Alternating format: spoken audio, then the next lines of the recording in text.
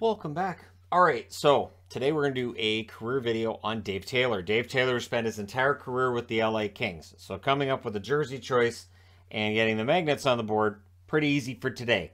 Early 80s, mid 80s garb and the logo from, of course, the late 80s, early 90s.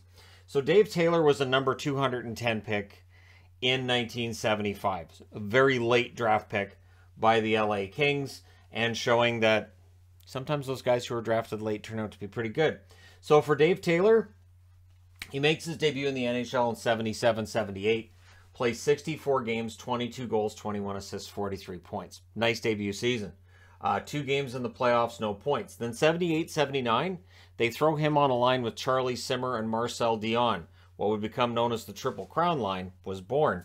And his totals went through the roof. In 78 games, he scores 43 goals, which was 6th overall in the NHL, to go with 48 assists and 91 points. Those 91 points, 9th overall in the NHL.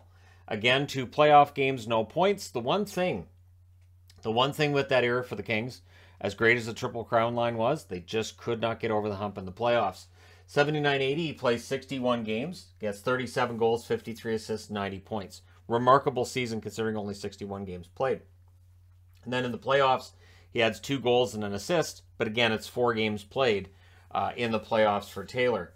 80-81, 72 games, 47 goals, which would be a career high for him. Doesn't make the top 10 because we're into the early 80s now, so good luck. 65 assists, which is 9th overall in the NHL, and 112 points, which is 5th overall in the National Hockey League. In the playoffs, he adds 2 goals and 2 assists. That is over 4 games. So again, they're out early. Gets into the All-Star game, 2nd team All-Star as well in the National Hockey League, and 7th in Selke voting. So of his 3 line mates, or of the 3 on the line, I should say, which is, otherwise it sounds like there's 4 of them on that line, but of him and his line mates being Simmer and Dion, he is the most defensively responsible of the 3. He's the most likely to come back and back check a little bit.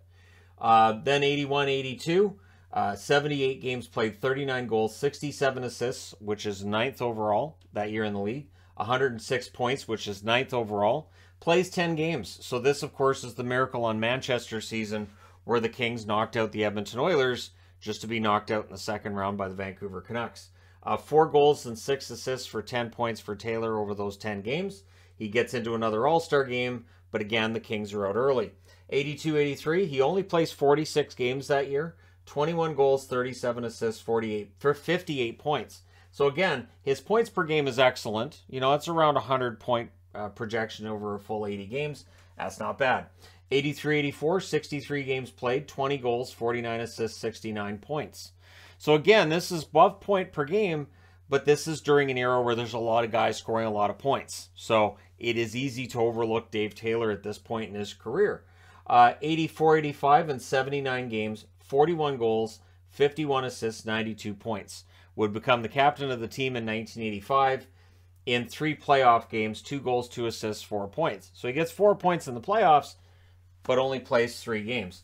And so that is definitely a storyline when it comes to Dave Taylor's career, is that he played on a lot of Kings teams that just weren't able to get over the hump in the playoffs. 85-86, 76 games, 33 goals, 38 assists, 71 points. He did play in the All-Star game that year as well. So still some All-Star production, but his production is dropping off. 86-87, 67 games played, 18 goals, 44 assists for 62 points. He adds 2 goals, 3 assists for 5 points in 5 playoff games. Then in 87-88, 68 games played, 26 goals, 41 assists, 67 points. In the playoffs, 3 goals, 3 assists for 6 points in 5 games. Produces well in the playoffs, but again, his points totals are definitely off from where they were when he was in his prime here. 88-89, as Gretzky's coming in. So we're ending the Marcel Dion era. We're starting the Wayne Gretzky era. He would hand the captaincy over to Wayne Gretzky. Wayne Gretzky's not the type who just walk in and go, yeah, so I'm going to be captain. But he was definitely the type to walk into the locker room, and I don't think anybody would have said, well, we're not giving you the captaincy. That would be crazy talk. So 88, 89, and 70 games, he has 26 goals, 37 assists, 63 points. In the playoffs, 11 games, 1 goal, 5 assists, 6 points. So the Kings at least get into the 2nd round, but again, they're not able to get past that mark. 89-90, 58 games played, 15 goals, 26 assists, 41 points. He adds 4 goals, 4 assists for 8 points in 6 playoff games. So he doesn't play a lot in the playoffs, but his points totals in the playoffs are pretty good.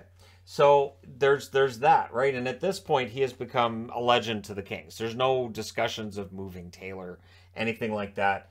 Might be later in his career, but yeah, there was no discussions I ever saw of Dave Taylor being on a trade block or anything else like that. 90-91, 73 games, 23 goals, 30 assists, 53 points. In the playoffs, just 2 goals, 1 assist for 3 points in 12 games. So the totals have started to drop now even in the playoffs, and 91-92, it really takes a drop. 77 games, 10 goals, 19 assists, 29 points. And in the playoffs, 1 goal, 1 assist, 2 points in 6 games. So as we get to 92-93 for Dave Taylor, he has basically become a leader on the ice. He is as close as I think you would get to an assistant coach who's also playing for your team at that stage in the National Hockey League. He ends up playing 48 games in 92-93 during the regular season, 6 goals, 9 assists, 15 points. But this is an LA Kings team that goes all the way to the Stanley Cup Final. In 22 playoff games, 3 goals, 5 assists, 8 points in what would prove to be his final playoff appearance. So, of course, they don't end up winning the Stanley Cup. That goes to the Montreal Canadiens. And then 93-94, what would be Taylor's final season. In 33 games, he records 4 goals, 3 assists, 7 points. Again, the offense is done, but he is named to the All-Star game. This is when one veteran was put onto each All-Star team. Basically, it was something that they did for, it feels like about half a decade, almost a decade, where one veteran would be named to the team. I wouldn't mind seeing that brought back on some level, but at any rate, he did play. That was his 4th All-Star game altogether. And in 90-91, I should have mentioned here, I'll go back and mention this now, he did have his leadership recognized on the ice by being given the Masterton for being dedicated to hockey, and the King Clancy, which is for charity work and things he was doing in the community. Dave Taylor, really a leader on and off the ice for the LA Kings. He ends up retiring with 1,111 games played, 431 goals, which is 75th on the all-time list. 638 assists, which is 73rd on the all-time list. 1,069 points, which is 68th on the all-time list. In the playoffs, 92 games played, so he does not reach 100. Absolutely would have playing for another team. 26 goals, 33 assists, 59 points. And really, Taylor comes through a relatively mediocre era for the Kings into the Gretzky era.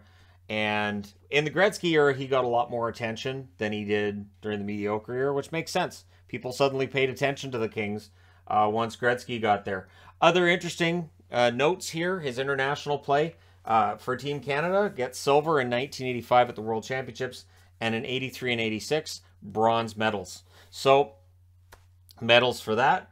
And he also had a stuttering problem that brought him early into his career, and he didn't really talk about it. He would just pretend he was hyperventilating during interviews so that people wouldn't notice he had a stuttering problem. He did get that fixed. He got the proper attention to get that stuttering problem fixed. Good on him for that, and good on him for admitting as well that he had a stuttering problem. Because I can only imagine for athletes coming up now, that'd be very difficult. Because during interviews, of course, the stuttering would take over, and it would cause people to make remarks and things to be said and whatnot. So, good on Taylor for overcoming that. Good long career. It is a shame he didn't win a Stanley Cup ring. However, yeah, really good career as a player. Played for a very long time. Let me know your thoughts in the comment section below as always. Don't forget to hit like and subscribe. If you're browsing your way through, you just happened upon this video. Thank you guys so much for watching, for all your support. I will talk to you again soon.